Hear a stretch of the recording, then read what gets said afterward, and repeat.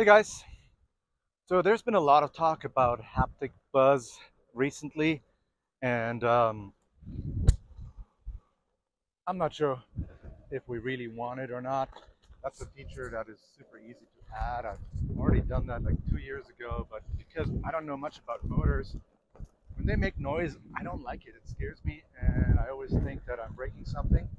But if we want this feature, it's super easy to add.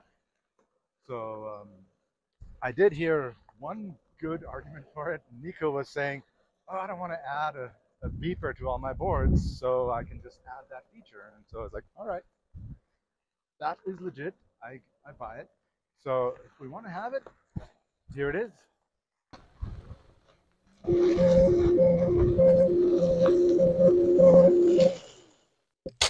Now we can also change the tone and the melody and do all kinds of fancy stuff, but I'm not doing it. If someone wants to play around with it, feel free. But I just basically did the simplest way possible, and it seems that it gets already more fancy than what Future Motion did. But if we want to play songs, we could do it. But yeah, that's not really my interest. Now, obviously, because this is VESC, it has to be tunable for the different motors and setups and so on.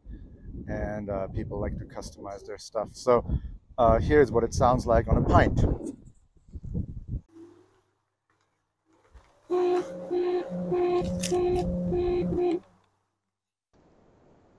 All right now, so how does it work? It's basically really simple. Quick background, here is your motor current. If you accelerate, you have positive currents. If you brake, you have negative currents. And to keep you balanced, the current also goes up and down. Now, to produce a sound, you need something in the audible range. So here, for example, so now we have a waveform that basically, if this goes up and down 400 times a second, that would be a 400 hertz frequency. And then you have the amplitude, that's essentially how much current we're using. That means how loud it'll be. So this will be audible in the motor as a 400 hertz sound. And to not impact the ride behavior, you basically just overlay these two graphs, and here it ends up looking something like this. And that's really it. Now, because I'm just doing it in the float package, I'm not changing the firmware.